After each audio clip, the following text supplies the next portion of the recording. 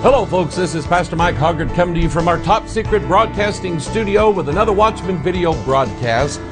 This is part 5 of our series, Another Jesus, Another Spirit, Another Gospel, part 2 of Another Spirit.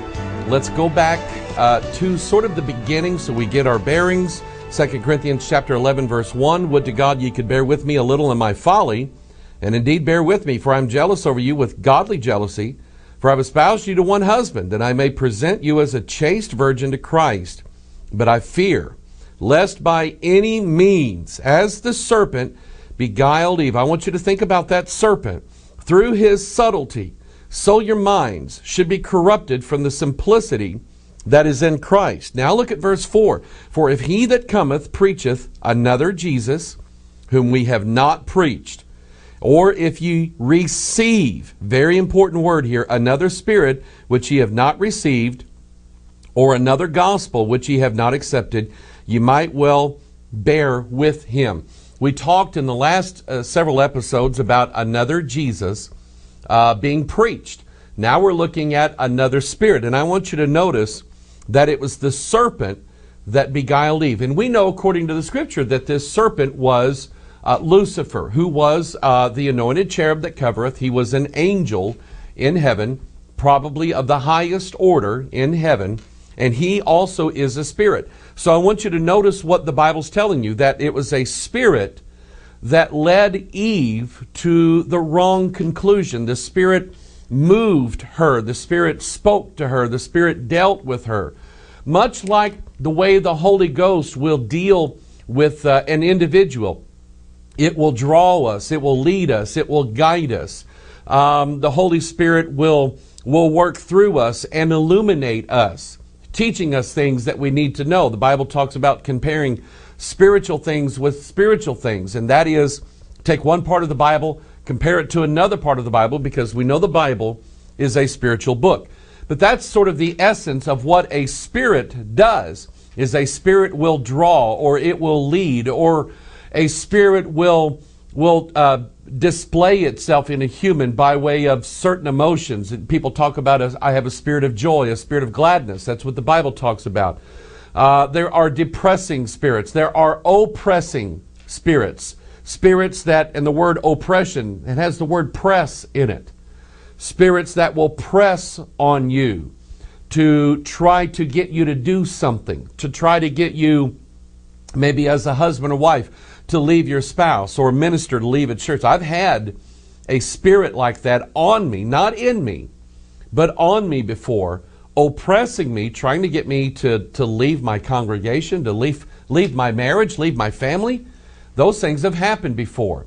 That's not the Holy Spirit of God. It was another spirit.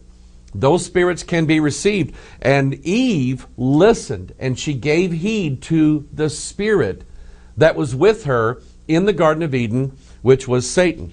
And so we're using the Bible to try to identify how we can know. We talked about how we can know and understand whether it's the real Jesus or not. Now we're using the Bible to understand how we can know what is the real Holy Spirit and what is another spirit that Paul said you have not received. Because a spirit will always have a manifestation of some kind in a person's character, their demeanor, their actions, their attitude, their philosophies, and things like that. There's always going to be what the Bible refers to as fruit of the Spirit. We know that the Holy Spirit, we know the fruit of the Holy Spirit. We already know what that is. Number one, it's Jesus Christ, because the Holy Ghost conceived inside of Mary Jesus Christ. So he literally is the fruit of the Spirit. But we also have a description of that in Galatians chapter 5, verse 22. But the fruit of the Spirit is love, joy, peace, long-suffering, gentleness, goodness, faith, meekness, temperance.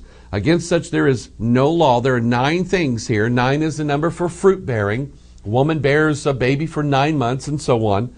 And so we know that the real Spirit of God will be manifested by way of these things. Love, when you love God, when you love God's people, when you love His Word, whereas you didn't used to before. I mean, we have people in our church that used to ridicule, mock Christianity, didn't want anything to do with it, and then the Lord began to deal with them. The Spirit began to move in them, and now they bear the fruit of the Spirit. They love preaching, they love the Bible, they love godly things.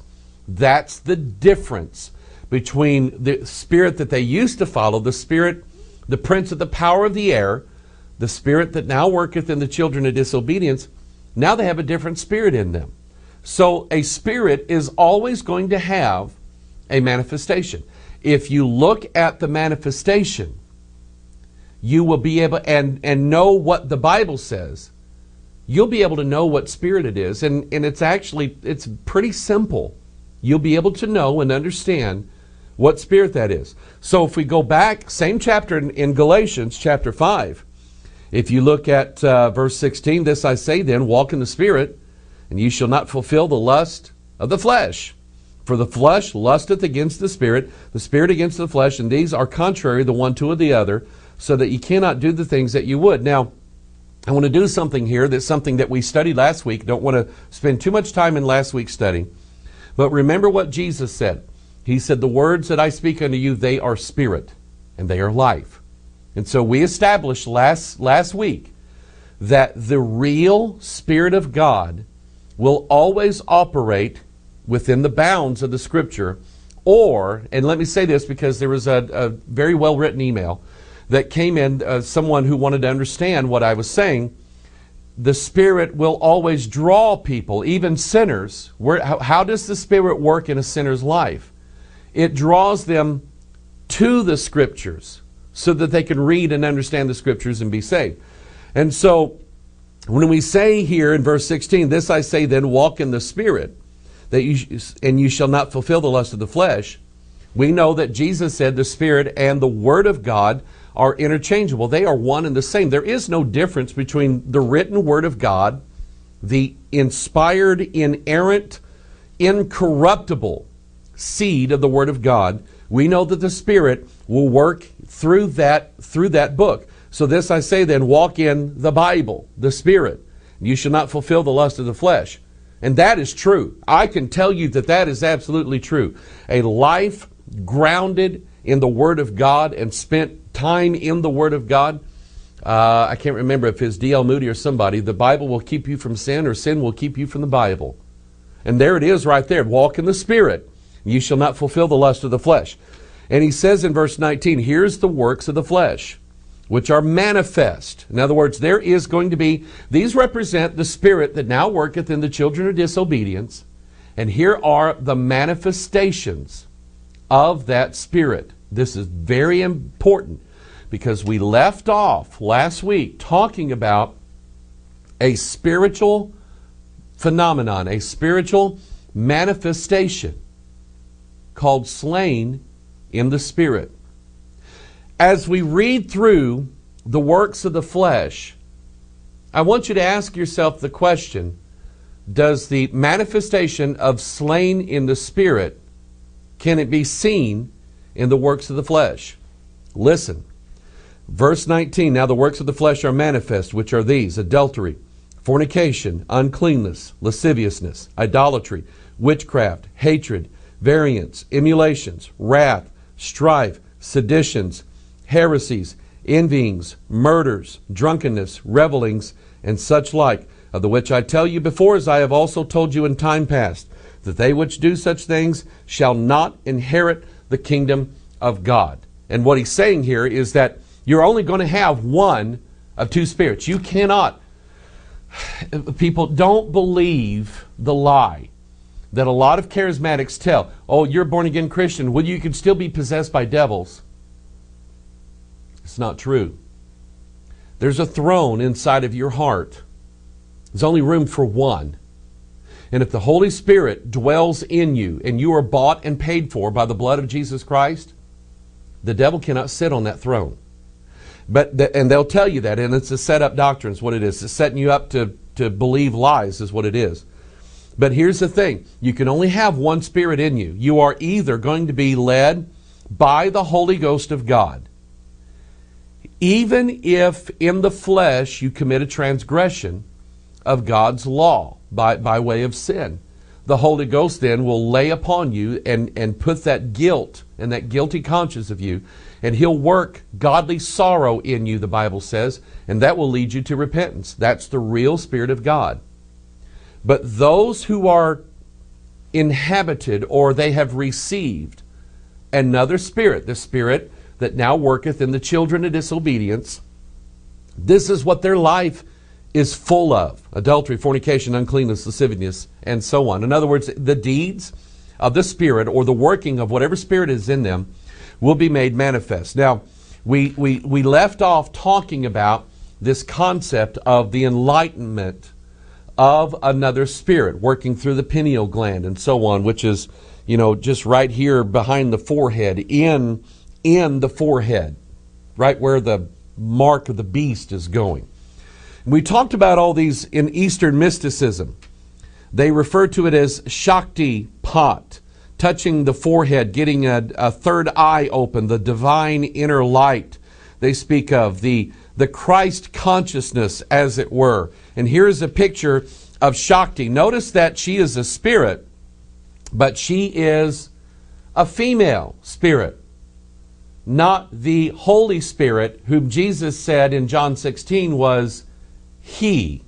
This is she, or Shakti, or Mystery Babylon the Great, the mother of harlots and abominations of the earth. Two spirits.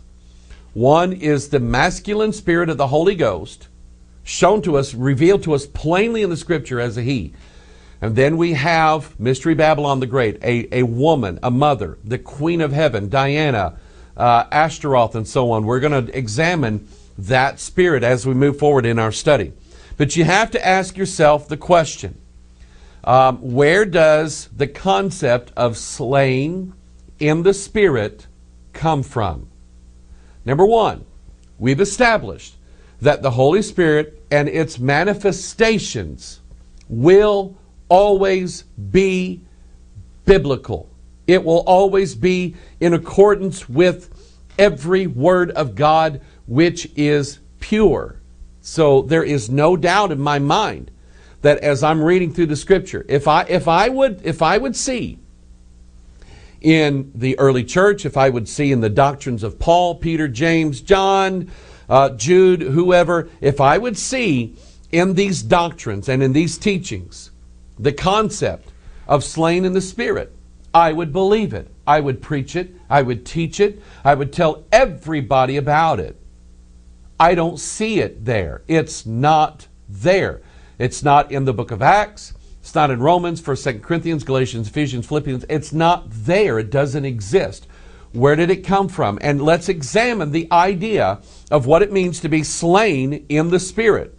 Slaying is murder. You are murdered in your spirit.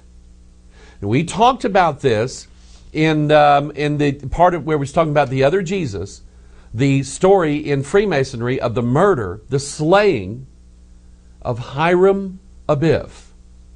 And anybody who's a Mason, anybody that's told what goes on in the Masonic Lodge knows that in the first 3 degrees of Freemasonry, what they call the Blue Lodge, the initiate goes into this little ritual showing the murder, the slaying, by touching the forehead, receiving a wound in the forehead, which is exactly what Revelation 13 says about the beast. He has a deadly wound in his head, and that wound is healed. And so the story of Hiram Abiff, the ritual, they actually played out. If you join the Masonic Lodge, you're going to be Hiram, because you have to be initiated into this thing where you are slain and now you are brought back to life. It's not in the Bible. And that's where slain in the Spirit comes from. It comes from that concept. And slain in the Spirit means murdered. You are murdered in your spirit, or your spirit has been killed, murdered. Let's go back to what the Apostle Paul told us was the evidence of the manifestation of a flesh spirit. Galatians 5:21, envyings, murders, drunkenness. Let's stop right here. Two manifestations. Number one, murder. That's not the Holy Spirit of God. God does not murder anybody. It violates His own commandments. God does not murder anybody. And murder means to take an innocent life. Drunkenness associated along with it. Stop and think about what slain in the Spirit is.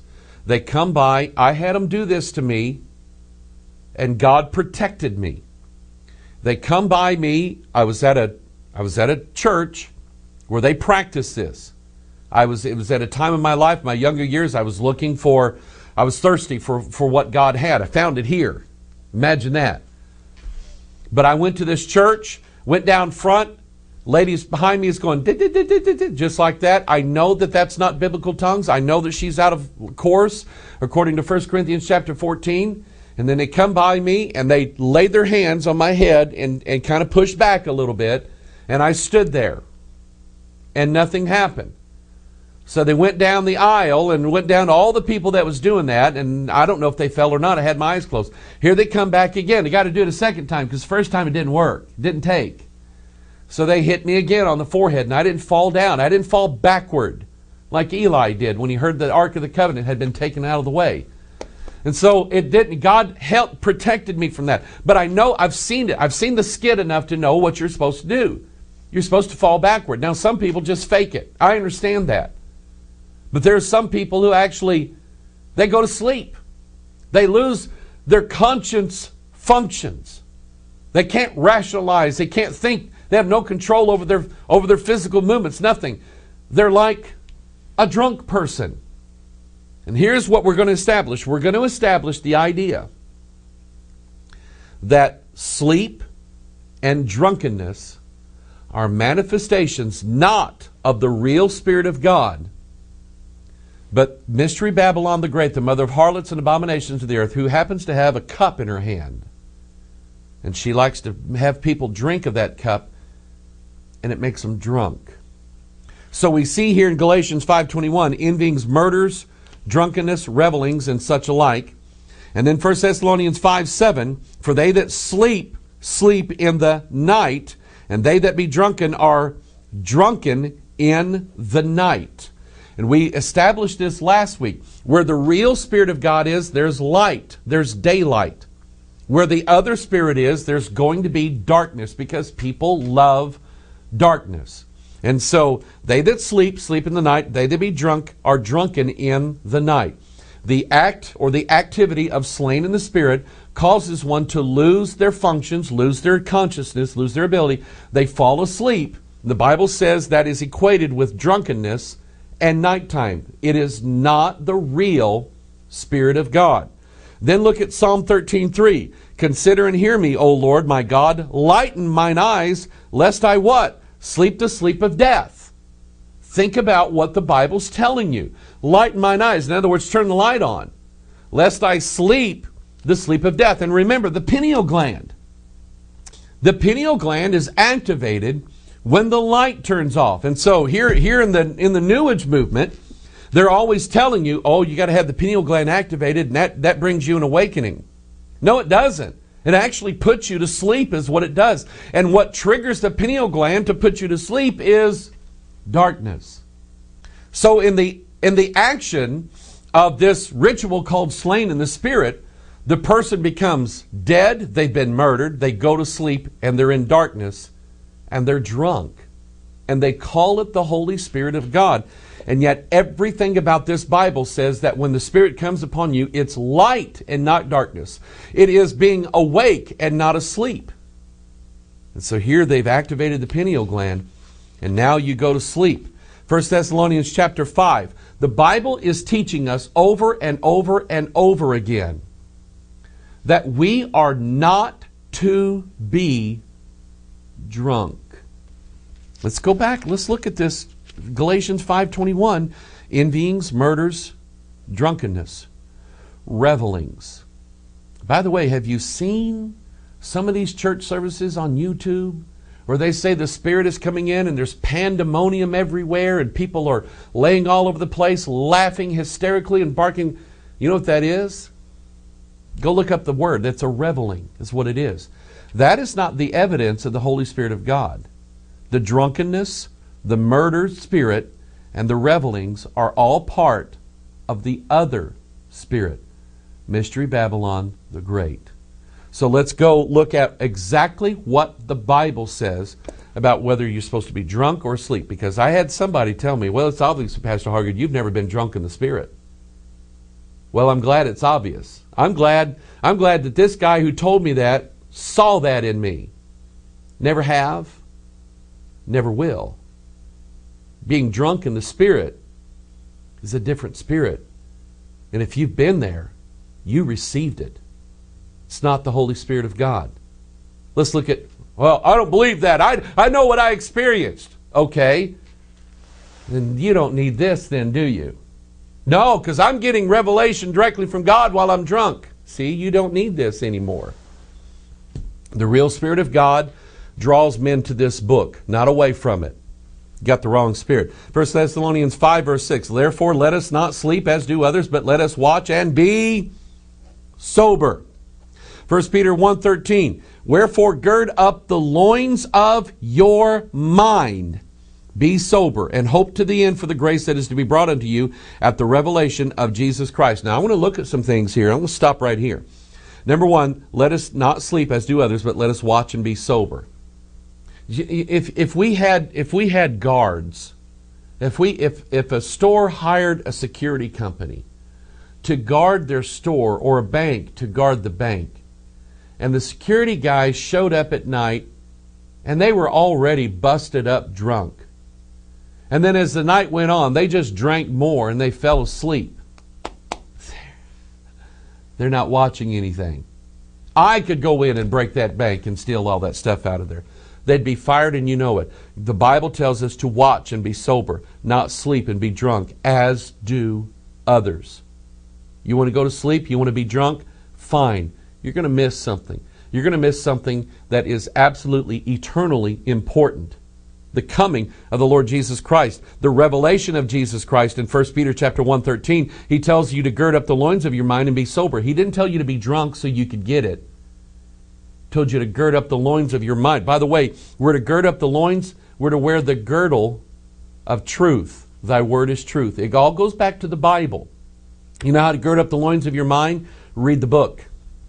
Read and understand and think on the words of God and be sober. If not, you'll miss the revelation of Jesus Christ, and you will accept the other Jesus, because the other spirit is going to drag you there while you're drunk, because you can't walk on your own. 1 Peter chapter 4, verse 7. But the end of all things is at hand. Be ye therefore sober and watch unto prayer. Now I'm going to put these two things together here, because eventually in this thing we're going to talk about contemplative prayer. Contemplative prayer is nothing more than drunkenness, altered state of consciousness, asleep, hypnosis. You're not in control. But the Bible says that we're to be sober and watch unto prayer. Be sober, not drunk. 1 Peter 5:8. Here we go. Be sober, be vigilant, because your adversary the devil, as a roaring lion, walketh about seeking whom he may devour. Now, I'm going to put a graphic up here on the screen here. I'm going to show you what I mean by, or what the Bible means by this. Y'all remember this, don't you? The Chronicles of Narnia. And we have a character that Clive Staples Lewis wrote into. C.S. Lewis and J.R.R. Tolkien were brandy-drinking philosophers who taught that the real Jesus could be understood by mythology. That's how J.R.R. Tolkien led C.S. Lewis, quote-unquote, to Christianity, was by telling him the myth of Osiris, the murdered, the dying god. You remember that one? And all these other things. And we talked about that, Gandalf and so on. That's how it happened. So C.S. Lewis's Christianity did not come from the Scriptures. So he has a character by the name of Aslan, who is a lion. Here's the problem. How do we know what lion it represents? Because people would automatically just assume, well, C.S. Lewis was a Christian, so he must be talking about Jesus. Oh, really? What about the devil who walks about as a roaring lion, as one. He's masquerading. He appears to be. He is doing what he said in Isaiah 14, I will be like the Most High. People are going to worship him. People are going to worship a lion. And they think they're worshiping Jesus. In Revelation 9, we have these beasts coming up out of the earth. They have the teeth of lion. In Revelation chapter 13, the beast which I saw was like unto a leopard, and his feet were as the feet of a bear, and his mouth is the mouth of a lion. It's another Jesus. See, the other Jesus kind of looks like a lion too. And if you're sober, and you've girded up the loins of your mind with the truth of the Word of God, and you're watching unto prayer, you're going to know that this lion in C.S. Lewis's Chronicles of Narnia, the lion, the witch, and the wardrobe, is not Jesus Christ. It's another lion, another Jesus. And a drunken spirit led you there, took you over there. Titus chapter 2, verse 11, For the grace of God that bringeth salvation hath appeared to all men, teaching us that denying ungodliness and worldly lust, we should live how? Soberly, righteously, and godly in this present world, looking for that blessed hope and the glorious appearing of the great God and our Savior, Jesus Christ. Here again, he's telling you that we should live soberly and righteously. Why? So that we can look for that blessed hope and that glorious appearing. See, the Bible's telling us that when that day comes, and you know how the Bible says, it's going to come as a thief in the night. Oh, boy. But the Bible tells us who are children of the day that that day will not overtake us as a thief. You know why? Because we're not drunk. We're sober. We're awake. We haven't had our pineal gland activated by a Shakti pot and fallen backward as dead, slain in the Spirit. And I say this to all the people who are watching this who have had that experience. I say this not to tell you that there is no hope for you and you cannot ever be saved. There's been scores, hundreds, thousands of people who have come out of all kinds of false practices, whether it be in Christianity or whether it be in any other religion, the New Age movement. They've all come out of that and they've accepted that the Word of God is where the Spirit of God dwells. And they've walked away from all their past experiences. This is what I'm asking you to do, to at least consider and pray and ask God, God, show me in the Bible, this thing that I've done, slain in the Spirit, can you show it to me in the Bible? Can I justify it as the real work of the Spirit of God in the Scriptures? That's all I'm asking you to do. And if you realize that it's not biblical, it's not scriptural, ask God to deliver it from you. He will. He won't turn you away. I promise you He won't. He's a good God. Look at Isaiah 29:9. We're going to start getting an idea of what this spirit of drunkenness is all about. Isaiah 29, verse 9. Stay yourselves and wonder. Cry ye out and cry. They are drunken, but not with wine. They stagger, but not with strong drink. Now look at verse 10. We're going to see what they're drunk with. The Lord hath poured out upon you the spirit of deep sleep, and hath closed your eyes. The prophets and your rulers, the seers, hath He covered. Isn't it interesting that in the same places where you have all these Shakti pots and these slain in the Spirit things and these manifestations, you always have these latter-day prophets. Oh, God's showing me this. Oh, God's giving me that. You know what God's done with these guys and these ladies? He's closed the book on them. He's covered that. So now what they're seeing is a lie. It's not true. And people fall for it. And God said they're drunken, but not with wine. They stagger, but not with strong drink. What are they drunken and stagger with? A spirit. Another spirit. Not the real Spirit of God. And so where did this spirit come from? Jeremiah chapter 51, verse 7. Babylon hath been a golden cup in the Lord's hand. Stop right here. Back in verse 10 of Isaiah 29, he said, the Lord hath poured out upon you the spirit of deep sleep. Who poured it out? God did. What does he say about Babylon? Mystery Babylon, Jeremiah 51. Babylon hath been a golden cup in the Lord's hand. What? Why did God do? People would look at that. They might look at it and say, see, it's from God. Praise Jesus. I'm drunk.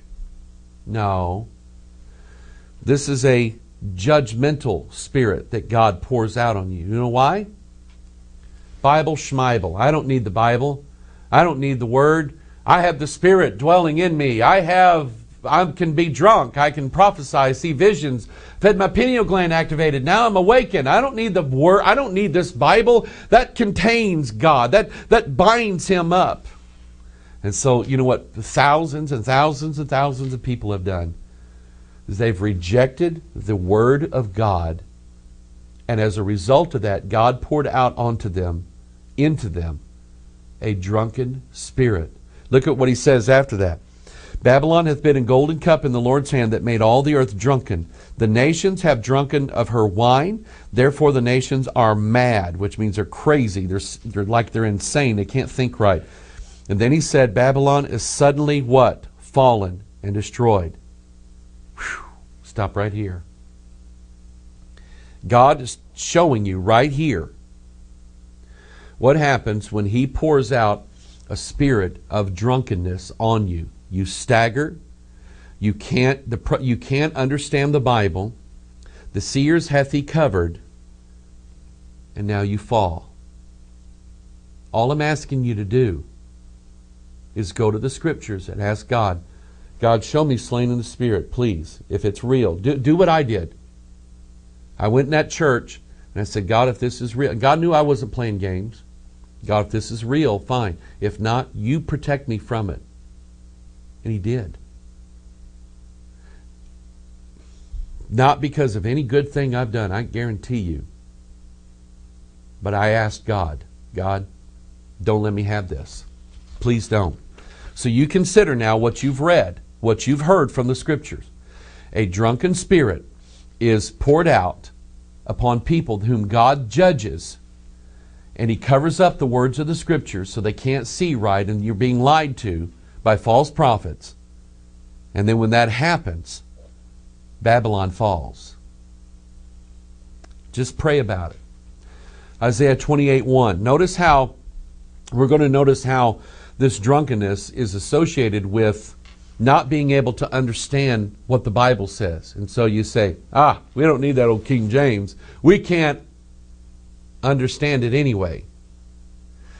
Think about this. We need a new King James Bible. Why? We can't understand this one.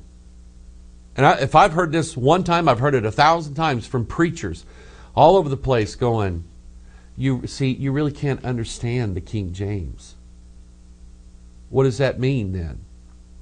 There's a spirit. See, the real Spirit of God, the Holy Spirit, will draw you into this book and you'll understand it. You'll know, you'll perceive it, you'll get it. Because it's a spiritual book. The author is there. He's on standby waiting to answer your questions. But when God pours out a false spirit, a drunken spirit, another spirit, and you receive it, all of a sudden now, well, I can't understand the King James Bible. So I'm going to get me one of them newfangled ones with all the verses missing and where the doctrine of the Godhead has been taken out, and prayer and fasting and lordship of Christ and blood and hell and all that stuff and sodomy. Think about it. So we're going to look at it. Isaiah 28:1. Woe to the crown of pride to the drunkards of Ephraim, whose glorious beauty is a fading flower, which are on the head of the fat valleys of them that are overcome with wine. My. You know what? I'm going to stop here. I'm going to show you what that means. Whose glorious beauty is a fading flower. The drunkards of Ephraim, they exalt now. Their glorious beauty is a fading flower. I'm going to show you what that is. Because 99 out of 100 preachers, ministers, evangelists, scholars, lecturers, teachers, whatever, have abandoned the doctrine of the incorruptibility of the Word of God for a doctrine that says we believe the Bible was inspired in the original autographs, but it has faded away over time. Look at what Isaiah 40 said. The voice said, verse 7, the grass withereth, the flower fadeth, because the Spirit of the Lord bloweth upon it. Surely the people as grass.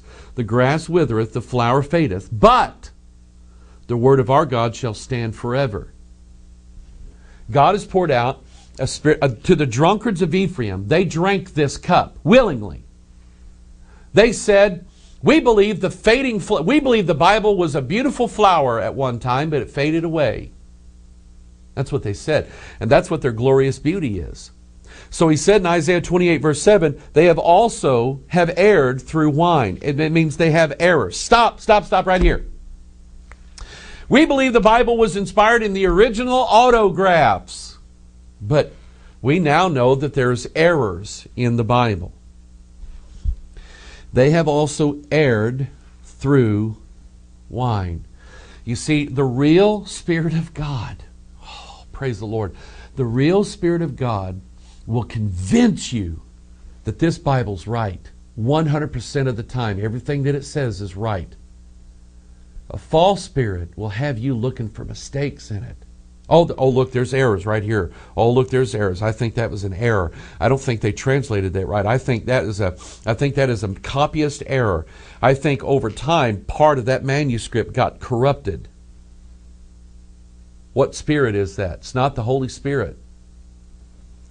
They have also erred through wine, and through strong drink are out of the way. Jesus said, I am the way, the truth, the life. The priest and the prophet have erred through strong drink. They are swallowed up of wine. They are out of the way through strong drink. They err in vision. They stumble in judgment. Just like a drunk person. But now we're looking at a spirit, and it's the spirit of false doctrine. False doctrines about salvation. False doctrines about Jesus. Who He really is. What He looks like. What He did. False doctrines about the Bible. We believe the Bible is inspired in the original autograph. See, it sounds spiritual, doesn't it? Oh, see, they believe the Bible. No, they don't. They believe now it has errors in it. And nowhere in the Bible does it teach you that the Bible would ever have errors in it. In fact, Peter said it was incorruptible. Said never does the Bible ever have errors. Never. Never has. Never will. The real Bible. And so they're out of the way. Jesus said, I am the way, the truth, and the life. They're out of the way, which means that the way that they're in is not leading to the real Jesus and the real gospel. The way that they're leading people is through a different spirit to a different Jesus and a different gospel. And I'm going to show you this when we get into the part of the gospel part. Every version of the gospel that has a work attached to it is the false gospel. There's only one true gospel. That is salvation by grace through faith. John 3:16. For God so loved the world that He gave His only begotten Son, that whosoever doeth, no, it doesn't say that. That whosoever believeth in Him shall not perish, but have everlasting life. That's the real gospel. Believe and ye live. The Old Testament was do and you live. And you and I both know there are groups out there that are desperately trying to get the sheep of God back into the Old Testament for salvation. Won't work. It's a different gospel. It's a different spirit leading them there. So they stumble in judgment. They err in vision. In other words, they're so drunk they can't read the Bible. Oh, what does that say? So they close it up. Oh, I want to hear from God directly. That's what they're doing. Leviticus 10:9. Do not drink wine nor strong drink, thou nor thy sons with thee, when ye go into the tabernacle of the congregation, lest ye die. God's pretty serious about this. It shall be a statute forever throughout your generations, and that you may put difference between holy and unholy, and between clean and unclean. Now I want you to get this, and we've established this already. The real Spirit of God will show you who the real Jesus is. When you're drunk, you cannot put difference between the clean Jesus and the dirty Jesus. Between the holy Jesus and the unholy Jesus. You can't tell the difference. You're going to mess up and get the wrong Jesus. Why? By being led by a drunken spirit. I talked about these revelings and drunkenness. There's all kinds of videos floating around on YouTube. Don't take you long to find them. But here's just a couple clips here. See all these people rolling on the floor, dead, unconscious, drunk. It's not the Holy Spirit. Here's an image here in the middle. Kenneth Hagin having to be held up by two of his henchmen. Kenneth Copeland over there with his mouth wide open. Same spirit. This took place, I'm pretty sure, at Life Christian Church, which is in Fenton, Missouri. I don't think the church exists anymore. But just not too far from here. Kenneth Hagin comes there, Copeland, and all these people show up, and they're having a big wing-ding drunk fest. You can find this video on YouTube. Kenneth Hagin going around telling everybody, be drunk. Drunks, fall down. And at the end of it is an absolute reveling where Hagin and Copeland and all of Hagin's henchmen down on the floor with their bodies all over one another, look like sodomites laying there, drunken, pounding their flesh against one another. It's not the real Spirit of God. It is the spirit that now worketh in the children of disobedience. And they tell you, oh, you got to be drunk like us. And people fall for it. What a shame. What a shame. They can have something a whole lot better than that through the pages of the Bible. And just like drunks, they won't wake up the next day and have regrets. Revelings, things such as the Toronto Blessing, Pensacola Outpouring. Look up videos of what happens when people receive a sozo blessing. Bethel Church, Redding, California, Bill Johnson. I referred to him as that church as the anti-Bethel. There's the real Bethel, our church, and the anti-Bethel. And I say that because everything they do is the exact opposite of what we're trying to do here. They disdain the Word of God. They're going for the new Word of God. They're drunk. We choose to be sober here, including we don't put beer in our refrigerator at home and whiskey bottles in the cab of our truck. And this Bill Johnson thing is running all over the country. It's a new outpouring. Started out with John Arnott, I think, up in Toronto, the airport church, Vineyard Church. Vineyard, think about it. The Vineyard Church up in Toronto. Then it poured out to Pensacola. Now people's going all over the country to Pensacola to get this outpouring. And you can see the videos on YouTube, the drunken manifestations, people losing consciousness, people acting immodest. That is not the Spirit of God. Slain in the Spirit activities and things like that, that is not the real Spirit of God. But now Bethel Church, Redding, California, is sort of taken over. And then you have Todd Bentley, who we talked about being part of Joel's army, and all of the manifestations. And then we have, who is this? John Crowder, Token the Ghost. Ooh, I'm getting the Holy Ghost, man. That's blasphemy. It is absolutely blasphemy. Are they blaspheming the Holy Ghost? I don't know, but I wouldn't want to be in their shoes. Not for a second. Any altered states of consciousness, animal manifestations. Animal manifestations. People barking and howling and making sounds of animals coming. What? Those are beasts. I'm telling you, spirits manifest themselves. And you just take a look at what the person's doing, and then you understand the spirit that's manifesting in them.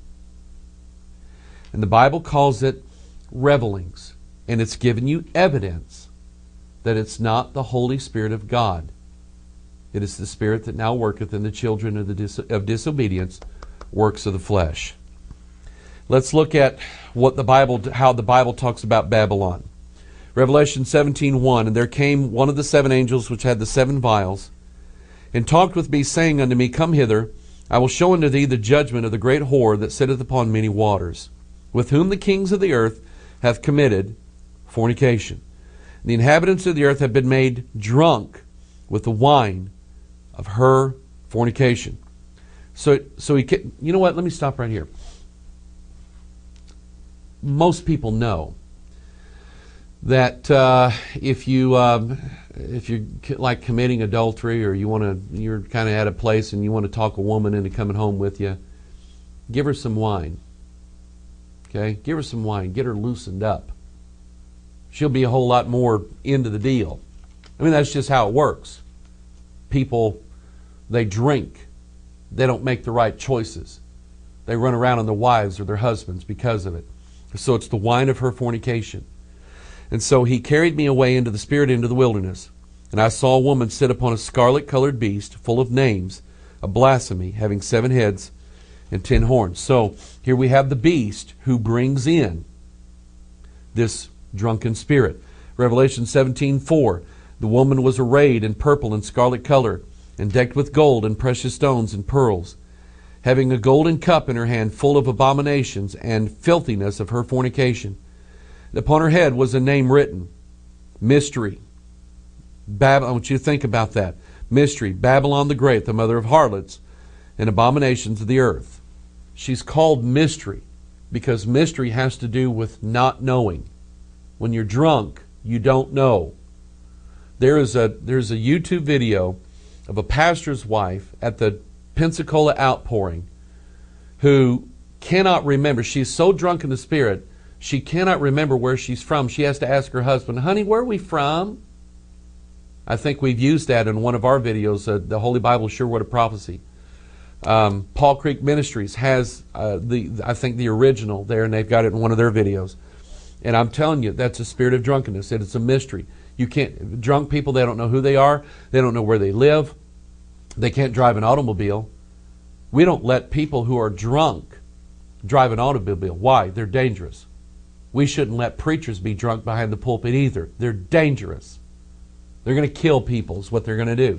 Literally, they're going to slay them. They're going to murder them in the spirit. Stay away from this stuff. But that spirit, instead of the Holy Spirit coming on you, giving you illumination as to what the Word of God means and what it says and how to interpret it and how to read it and how to understand it, know who the real Jesus is and know all the doctrines of the faith. This spirit is a mystery spirit. It gives you a drunken spirit, and now you don't know, but you don't care. That's the thing.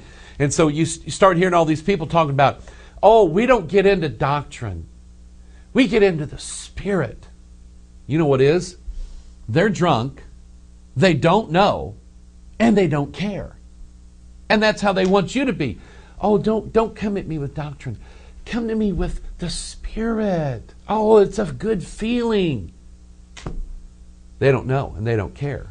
That's what they want for you. Revelation 17:7. And the angel said unto me, Wherefore didst thou marvel? I will tell thee the mystery. See, stop right here.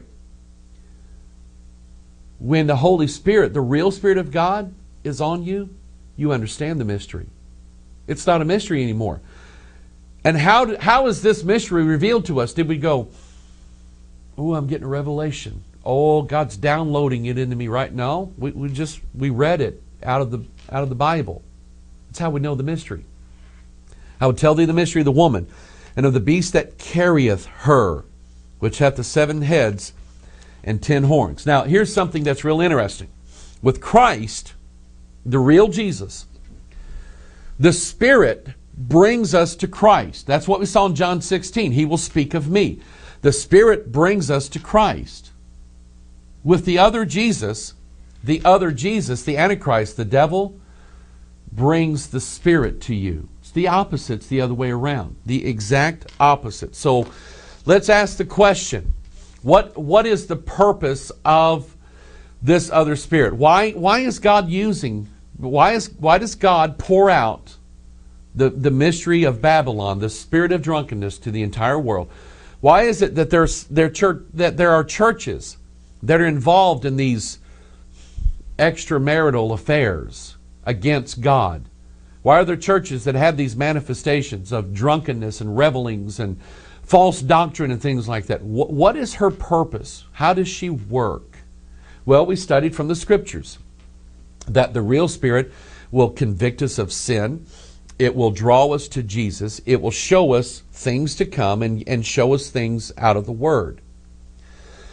Mystery Babylon, and she is seen in several places in the Scriptures. She's always a female character in the Bible. Think of female characters in the Bible that you think would qualify as Mystery Babylon. You're probably right. But what is her role? What is her job? What is it that she's supposed to do? Let's look at the Scriptures. Number one, Genesis 39:7. We find out that she is a seducer. And it came to pass after these things that his master's wife cast her eyes upon Joseph, and she said, "Lie with me." Galatians 5:19, now the works of the flesh are manifest, which are these: adultery, fornication, uncleanness, lasciviousness. First one. It's the first one. This was Potiphar's wife. She was married to Potiphar. Potiphar trusted Joseph so much that he hardly ever came home. So he's gone out doing business, doing politics or whatever it is. Joseph's running his whole household. And there's his wife, there's Potiphar's wife all alone. And she's looking at this young, handsome Joseph. She probably got a wine glass in one hand, cigarette in the other. She goes up to Joseph, "Lie with me." She's a seducer. What does the Bible say? Seducing spirits. Proverbs 12:26. The righteous is more excellent than his neighbor, but the way of the wicked seduceth them. The way of the wicked. The wicked is the Antichrist. His spirit is a seducing spirit.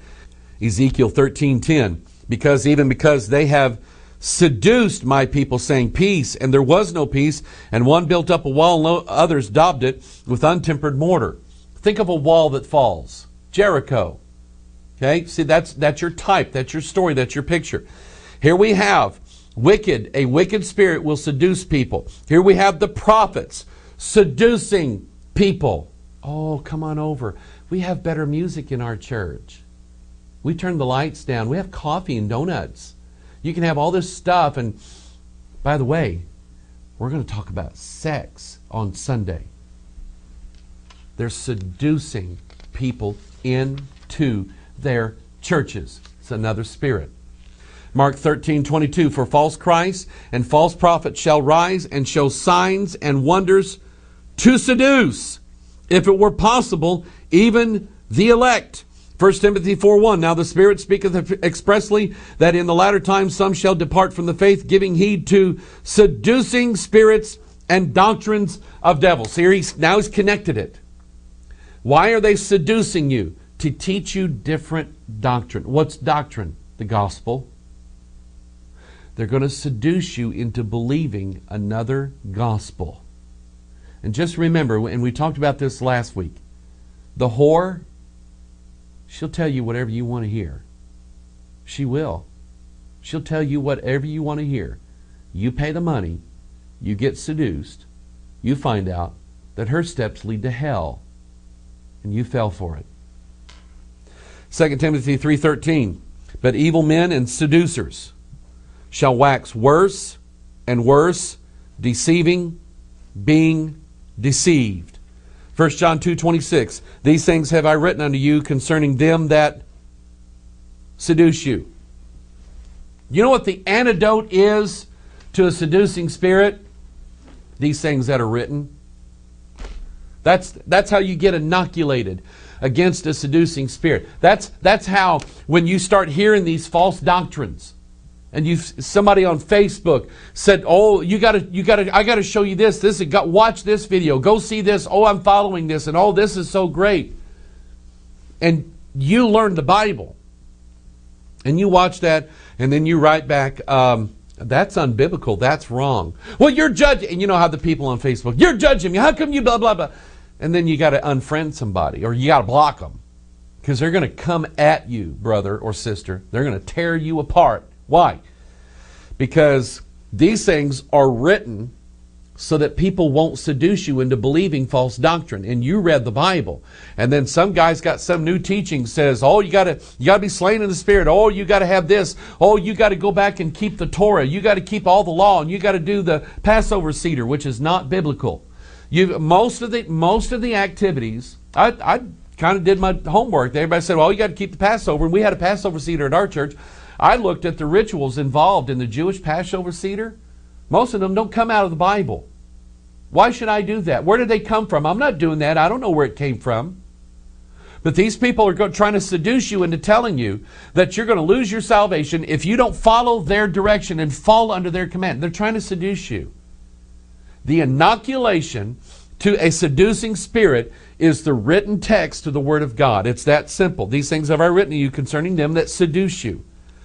Revelation chapter 2, verse 20. Notwithstanding, I have a few things against thee, because thou sufferest that woman. Oh, there she is. Look at there. He even gives her a name. Jezebel. The word Baal is in that name, Bel, which calleth herself a prophetess, to teach and to seduce my servants to commit fornication and to eat things sacrificed unto idols. Jezebel, number one, she's calleth herself. She's self-appointed. God didn't call her. Number two, she seduces my servants to commit fornication. Come on in, big fellas. I'll show you a good time in the Spirit.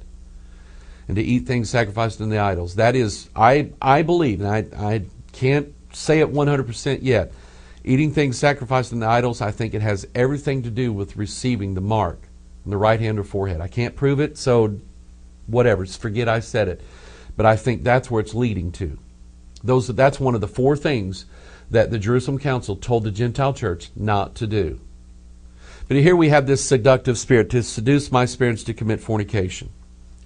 I'm going to put this up on the screen. I hate doing this, but this is what it looks like. All these sermon series, Stripped, Red Hot, whatever, New Victoria's Secrets, the Intimacy series. That's sick. That's absolutely sick. Ed Young Jr. several years ago put a bed up on the stage and said sex is worship. That's ridiculous. He then, last year, gets up on this bed, him and his wife, on the roof of their church, TV cameras everywhere for 24 hours. They're laying in bed together, which that's awful. Then tells everybody he's got a new sermon series. He's going to teach them how to put more romance in their relationship and do this 7 times, 1 day a week in a different place in the house. It's lasciviousness, and it's ritualism too. It's ritualism, tantric magic that he's seducing people into falling for. You want to have a better marriage? Number one, read this Bible. Find out your role in the marriage from God.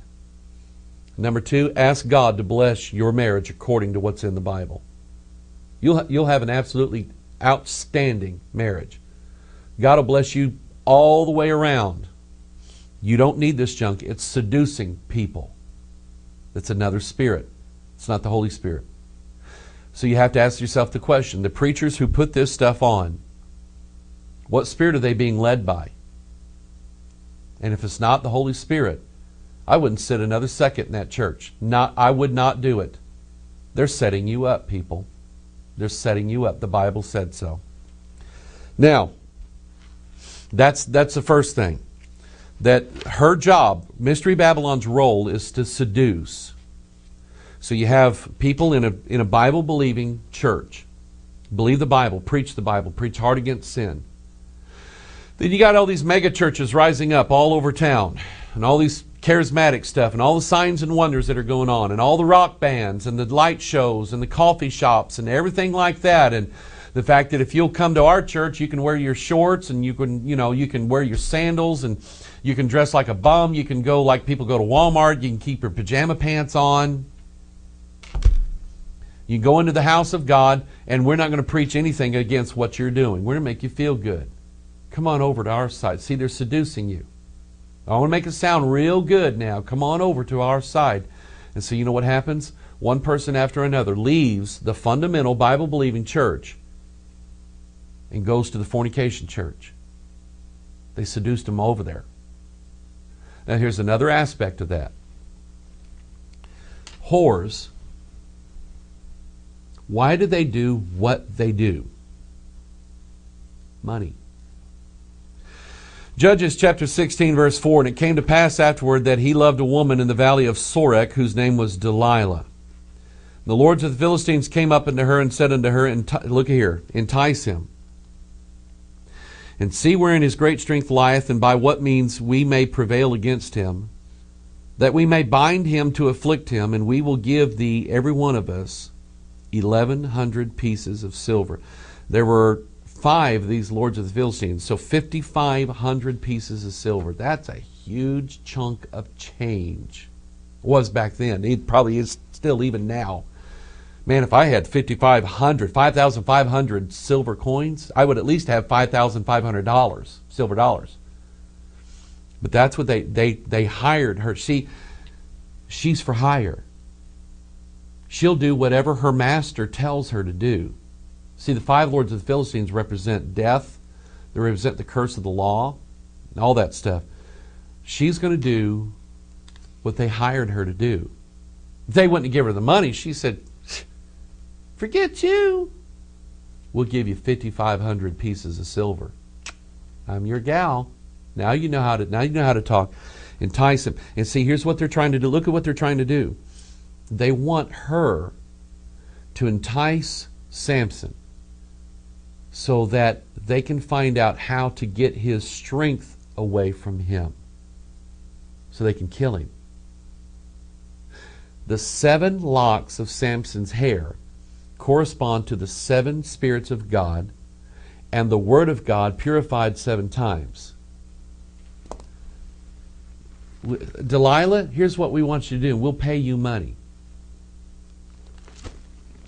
Get the Bible off of, get God's power off of Samson so we can destroy him. And they did it for money. And I'm telling you, there are hireling pastors out there all over the place that they will not say what's in this book. You know why? Because they're getting paid too well to not say it. 1 Timothy chapter 6, verse 10. For the love of money is the root of all evil, which while some coveted after, they have, look at here, erred from the faith and pierced themselves through with many sorrows. It's right. See, this Bible is so right. It identifies these false spirits and these false preachers and these false churches. They're all about the experiences, the signs and wonders. They're all about seducing. And it's all about money. We've got a great teaching of the Holy Spirit that will help you overcome everything in the world. For your love offering of $399.95 plus $50 postage and handling, we'll give it to you. They were hired to seduce God's people, to strip them away of the real power that they had in the Word of God so the devil could conquer them. Works. It's going on every day. See these churches? The mega churches. Joel Osteen. Humongous churches. That's Creflo Dollar. That's his mugshot, by the way. He got arrested. That's his house. That's the Dollar house. Now, if I was going to go out and try to swindle God's people out of all their money, I would change my name from Dollar. I promise you I would. I would not be called Creflo Dollar or Freddie Price.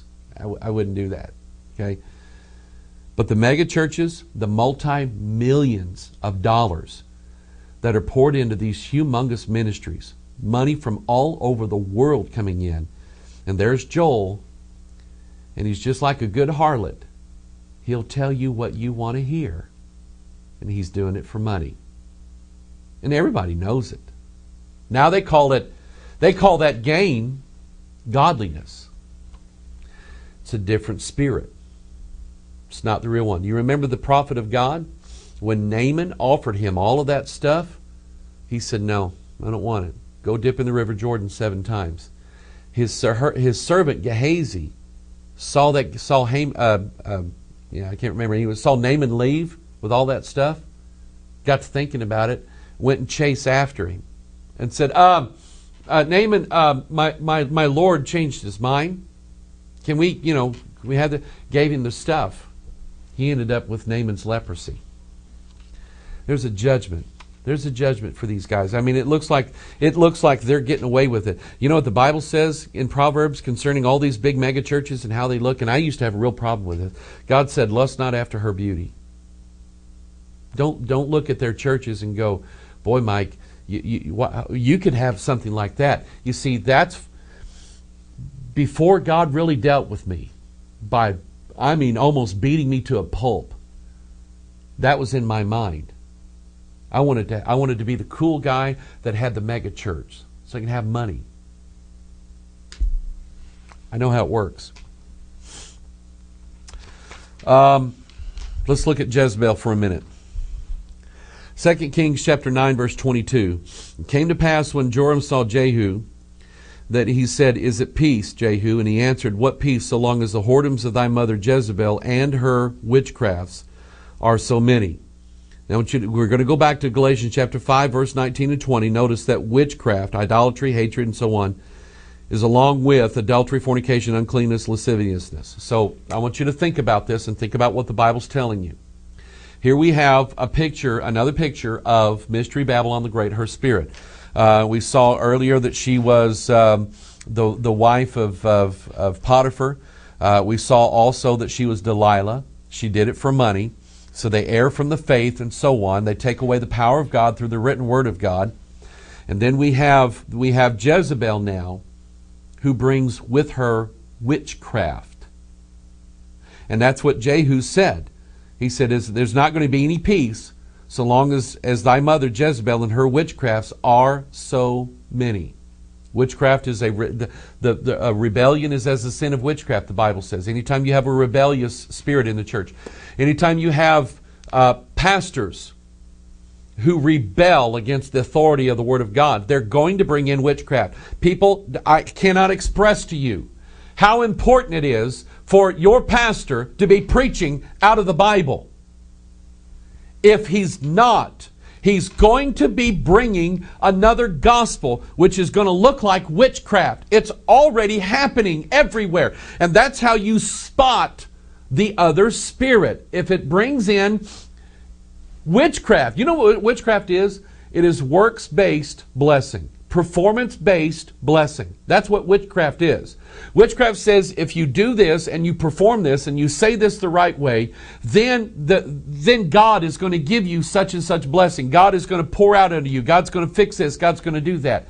So the other spirit is a spirit of witchcraft that leads to another gospel that has works or performance built into it. That's not the same gospel.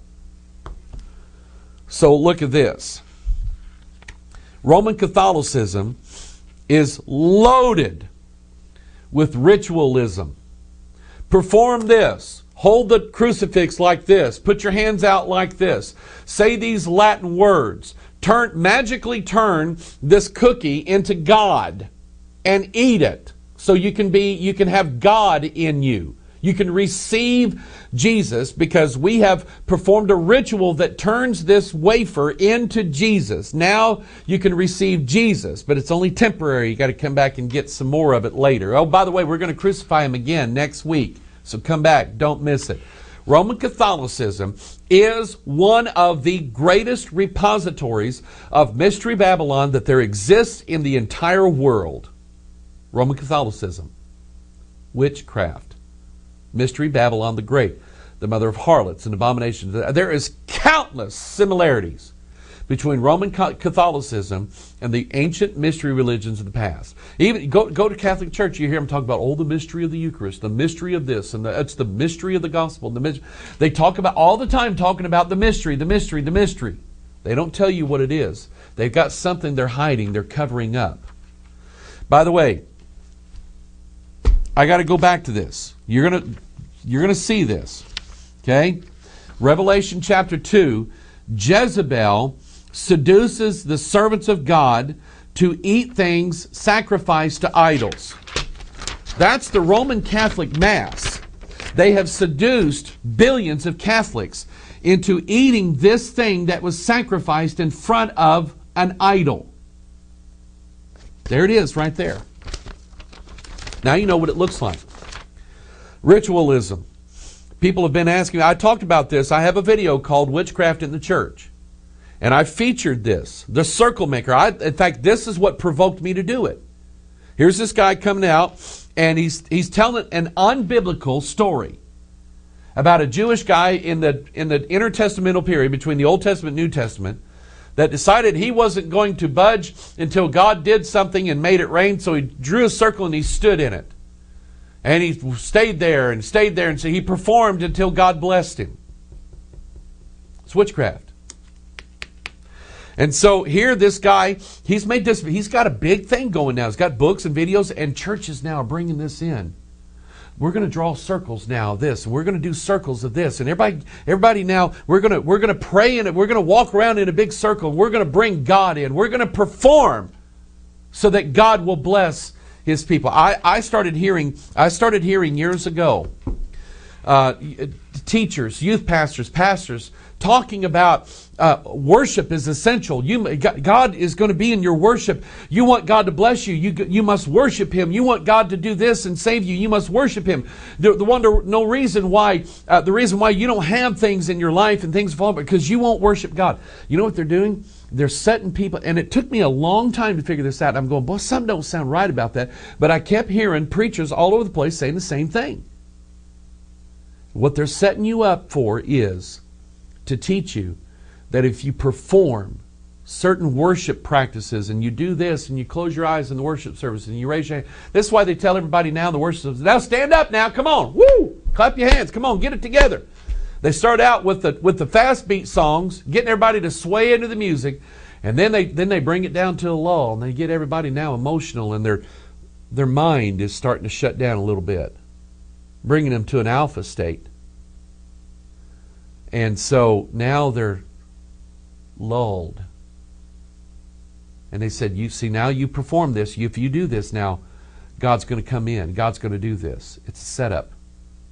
It's witchcraft. It's ritualism. Am I against worship God? Absolutely not. The Bible teaches us to worship Him in psalms, hymns, but it tells us to worship Him in spirit. Leave our flesh out of it. And in truth. You see, the reason why He told us that is that Jesus knew. In fact, Jesus told us, when you pray, don't use vain repetitions. Most praise and worship music is all about the repetition of the song, saying it over and over and over again. I was at a youth camp, and they started doing this, let it rain, open the floodgates of heaven. And I'm going, boy, just something don't sound right. And they sang that same phrase, I kid you not, 20, 25 times, 30 times, over and over and over and over and over. And Jesus said, don't do that. They that worship God must worship Him in spirit, not in the flesh. The performance and the works of the flesh and hand gestures and doing all this and all the things they tell you to do, that's not worshiping God. They that worship Him must worship Him in spirit and in truth. The Kabbalah. The Kabbalah is witchcraft. It's like opposites. It's part of another Jesus. I'm going to do an in-depth teaching sometime on Kabbalah and show you that that's where the Hebrew roots movement is taking you, because all these guys who are leaders of the Hebrew roots, Staley and Michael Rood and Peter Mikas and all these other guys, they learned their ways at the feet of Jewish rabbis who are steeped in the Kabbalah. Whether they knowingly or unknowingly learned from the Zohar and from the Kabbalah, Jewish witchcraft, they're now teaching it. And that's why they're trying to take everybody back to the Torah. Because the Kabbalah teaches that there is a special magic and a secret inside the Torah. That if you say God's name, and you say this, you say the Tetragrammaton, see the sacred name or witchcraft, that's what we talked about. You say the name right, and then God performs and God acts on your behalf if you say it right. That's witchcraft. And it's being brought into the church. They are seducing. Jezebel is seducing people with witchcraft. You perform, God will bless. That's not the real gospel.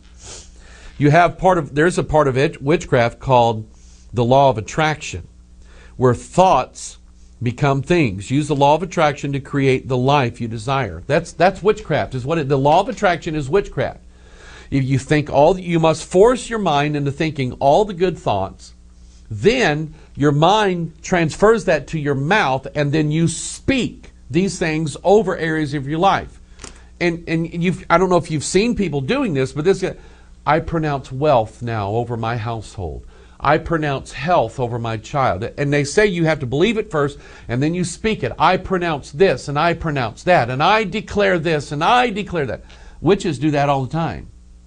People who are following the secret, they're following the law of attraction, are told to do this. They first must meditate and empty their mind of all negative thoughts, and then begin to proclaim and speak blessings over, and speak wealth, and speak business contacts, and speak this and speak that over everything. Here's Joyce Meyer with a book called Power Thoughts.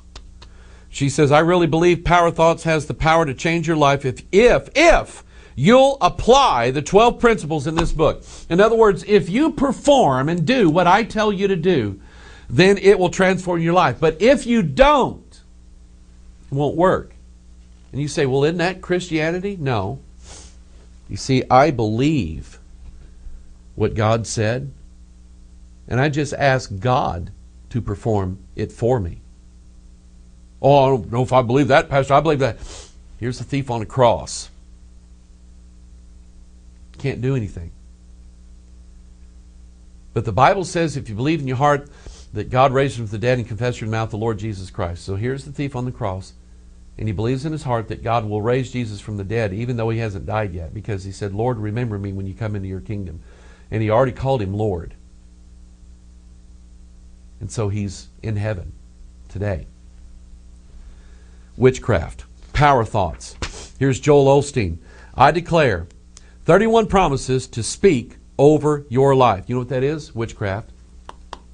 Jezebel's moved into the mega multi-million-dollar church.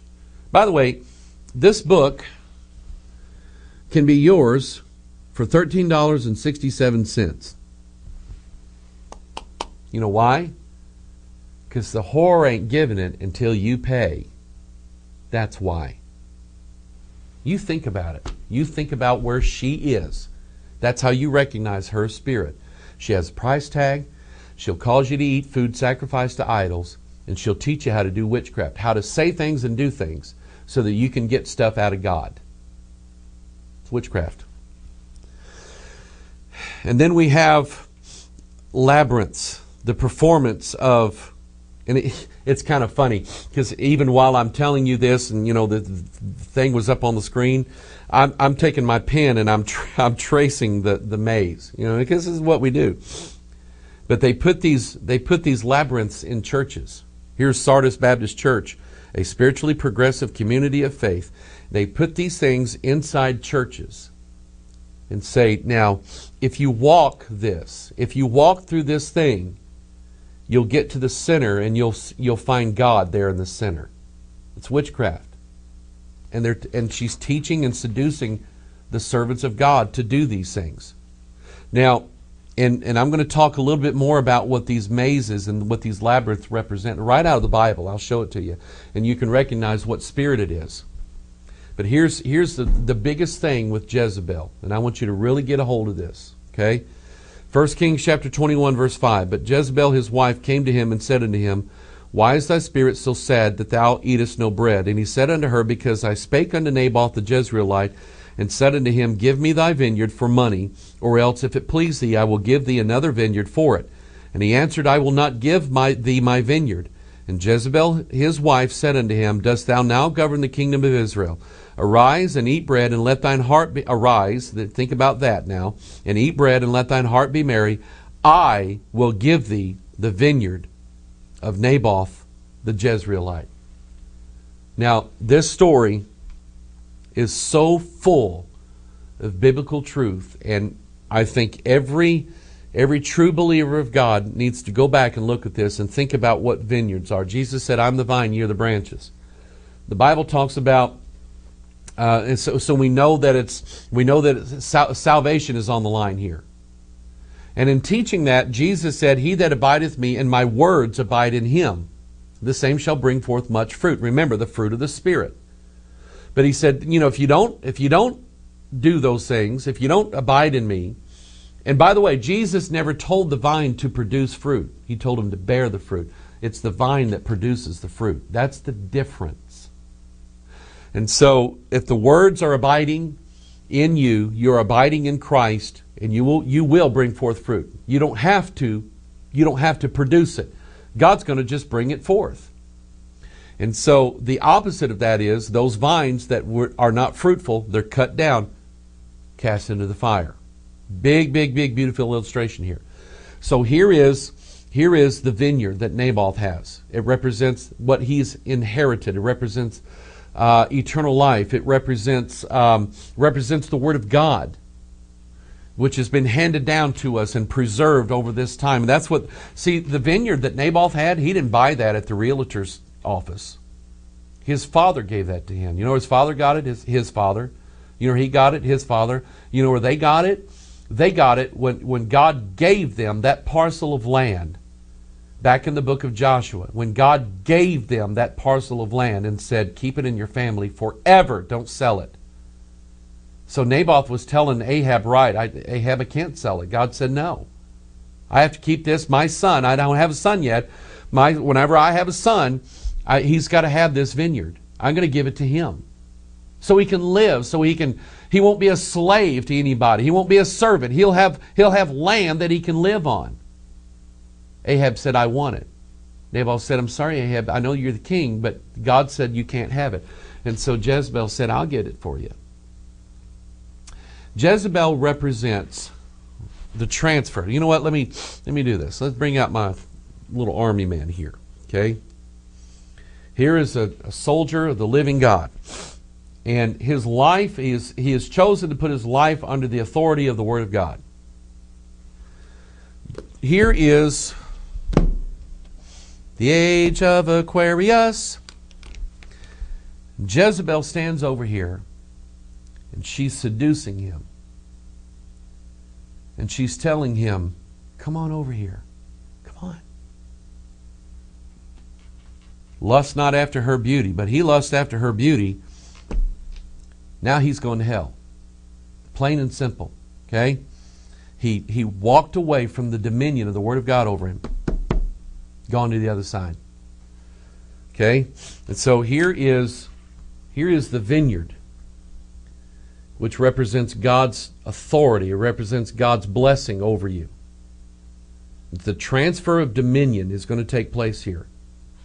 We're going to take the vineyard, and we're going to put it under the authority of Ahab rather than Naboth. So I want you to think about that. The church, people in churches, I'll say it that way, people in churches who are supposed to be under the authority of the Word of God. Jezebel has now succeeded in getting them over out of the authority of God to the authority of principalities, powers, rulers of darkness, spiritual wickedness in high places. That's how it works.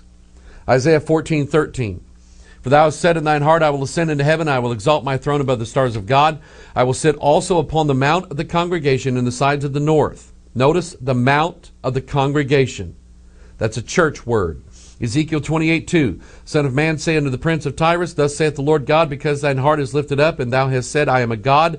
I sit in the seat of God, in the midst of the seas." Look at it. The devil's whole, what he wants is to sit in dominion and authority over the inheritance of God's people, to rule over it, to own it. He looks at the Ark of the Covenant and says, "I want to be king. I want to sit where God is. So I'm going to try to destroy God. I'm going to try to get God to break His promise, His covenant. I'm going to try to destroy mankind so I can sit in the seat where God is sitting." That's what he wants. 2 Thessalonians 2, "So that He is God, sitteth in the temple of God, showing Himself that He is God." The temple of God, right here. This is the vineyard. And now the devil, Ahab, wants to take it over. Naboth refuses. Jezebel says, I'll get it. So, just think of a church. How they used to do that. Here's the church and here's the steeple. Okay? Think of a church that at one time, your church, the church you used to go to, you can't go to anymore, at one time was under the direction of the Holy Spirit by way of the Word of God. You see, the old-timers knew that when the Spirit moved, it was going to be according to Scripture. The devil wants all those people inside that church. How's he going to do it? Well, God's got dominion over them right now. And so he can't have them. So he gets Jezebel to pull those people out of God's protection and God's dominion and bring them over so that Ahab can rule over them. That's her job. And she's doing it quite well. The only thing she has to do, and it's actually a relatively simple thing, the only thing that she has to do is get the church and the preacher to go, oh, and she's done it very, very well. She's done it with all the people who say, I have the Spirit in me. I'm being led by the Spirit, not by some book. That's how she's doing it. Or by the preacher who says, well, I've studied and there's so many mistakes in the Bible. Let me just give you what the Spirit is telling me. So that's how it's done. That's how it works.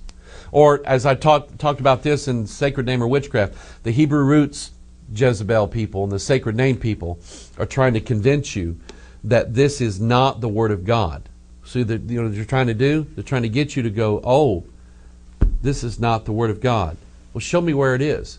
Well, it's in the original Hebrew. Oh, you don't know that? Well, let me tell you what it really says. See, it's a setup. They lied. They succeeded in taking people out from under the authority of this book. And really, that's what salvation is based on, right? Salvation is based on you believe. Well, they quit believing. They quit believing. They have an evil heart of unbelief. They departed from the living God. Now they're under the authority of Lucifer himself. Only he looks like a lion, and so they think it's Jesus.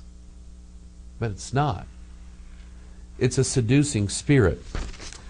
Let me just talk briefly about dominion theology. We talked about this in the teaching on the number 7, the reclaiming 7 mountains. Remember that Mystery Babylon sits in dominion over 7 mountains. Okay? And that's what the dominion movement is all about. Kingdom business, destiny weekend. You'll see dominionism everywhere. Revelation 17:9, here is the mind which hath wisdom. The 7 heads are the 7 mountains on which the woman sitteth. So it has to do with who's going to be in authority, who's going to be in charge. Is it the Holy Spirit of God who should be in charge of you, who leads you and guides you and brings you in the way of God? Or is it a drunken spirit who leads you away from God and has dominion over you? She tells you what to say. She tells you what to think. She tells you what to do, and you do it. Consider it like this. We have as the rule over our country a piece of paper with writing on it. It's called the Declaration of Independence. It starts out, we the people of the United States of America, in order to form a more perfect union. That is the written text upon which final authority rests in our country. No one is above the Constitution. Not the President, not the judges, not the Congress. No one is above the authority that's on paper. No one is. No one's above the law. So watch how Jezebel works. She's good. Take a look at this graphic. You know what that's a picture of? The United Nations Council. Now, Jezebel has succeeded, and there's still some things left to do. But Jezebel has put such a spirit now in this country that there's a lot of people willing to turn over our sovereignty as an individual, independent nation, bound by the laws guaranteed and the rights guaranteed us by the Constitution, that piece of paper, to turn our rights and our sovereignty over to the collective, the United Nations. Who's in charge of the United Nations? There's an unseen force over the United Nations. There's soon to be a leader over them all. Ahab, Lucifer, to get the people out from under the dominion of the Constitution that protects us and gives us rights, like the right to keep and bear arms and the right to preach the gospel, to take us and put us over the dominion of the collective, the United Nations. That's Jezebel's job, and she's done it pretty well. Then we look at it like this. Here we have God's people under the dominion of the Word of God.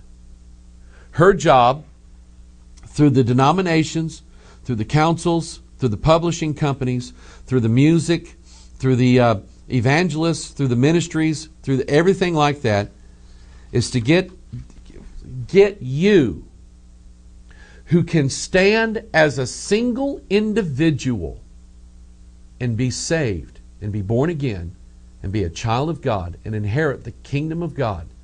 You as an individual can be saved without the collective. You are a king and a priest with Jesus Christ. You will come back and rule and reign with Him for 1,000 years. And you don't need a collective to say that you're saved. You don't need that.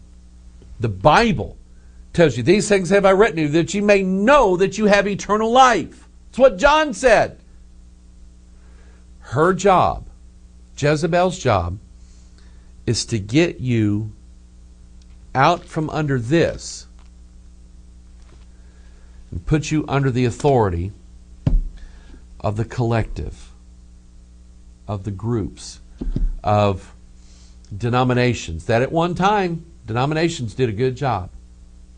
But now the denominations at the highest levels, the people who work in the denominations at the highest levels, are being led by a different spirit. Because they're the ones bringing in contemplative prayer. They're the ones bringing in all these rituals and works and worship and things like that that you must do in order to honor and please God. They're the ones who are bringing this stuff in. They're putting it in, they're publishing it, they're putting it in their Sunday school quarterlies, they're putting it in their denominational literature and everything. And it's being given to them by a whore up at the top. And promises these guys, these leaders, we'll pay you well. We'll pay you well. We'll take good care of you. We'll give you money and status and power if you'll go along with what we're telling you. And so they seduce the people of God to leave and abandon the Word of God in their churches and come under the direct line of what looks like the denomination, but actually now there's someone that's ruling over the denominations. A centralized force ruling over them. I'm staying here. I'm not moving. I'm not budging. And I'll say this to you, and I'm going to pick up on this prospect next week as we move into it. If you're in a church and you can detect another spirit, you know what God says to you? Revelation 18, come out of her, my people, that you be not partakers of her sins and that you receive not of her plagues. God says, come out. Come out. You're at the Women of Faith conference, or you're at the Promise Keepers conference, or you're at the Youth with a Mission conference, or you're at the Witness to That Guy conference, or the rock concert, or whatever. You're sitting in your church, you go to the denominational meeting, and you've read the Bible. You've been inoculated. You know what seducing spirits look like and how they work and how they move. And you see that what's going on there is not scriptural, it's not of the Bible, get out. Leave. Because there's one thing that I know about this other spirit, Mystery Babylon. God's going to judge her. He's going to judge her just like He did Sodom and Gomorrah. And if I were you, I'd get out of Sodom while the angels of God and the ministers of God are telling you it's time to leave, I would get out now. Your authority should be the Word of God. Now, I believe in earthly authorities. I'm a pastor. I'm a bishop over a church. But I, and every word that I say is subject to the written Word of God. And I believe in that. If you've got a good King James Bible preaching pastor that loves that book and loves to see people saved and weeps over the Word of God, I think I'd stay with him. If he starts bringing in this other spirit, get out. Be not a partaker. We're going to talk more about this other spirit and how she's working through all the oneness groups and people joining together and the paradigm shifts and all the change. Everything's got to change. And then we're going to talk about something that might shock you a little bit. You know what Shekinah is? If you already know, then praise the Lord. If you say, well, Shekinah, that's the presence of God. No, it's not. And before I say anything, if you haven't heard what I've taught on this already, go to this. All I'm going to ask you to do is go to the Scriptures. And I'll even say, go to the Hebrew if you want to. And we'll talk about that. It's not in there. It's a different spirit. It's a setup. So Pastor Mike, I love you. Say these things because I love you. I love the truth. I want to know the truth. I'm still learning. I'm still growing in the Lord. But I put myself under the authority of this book. This book tells me what to say and what to believe. And the Spirit of God works through what's in this book, and I'm blessed by it. That's what I want for you. God bless you. We'll see you next time. Bye-bye.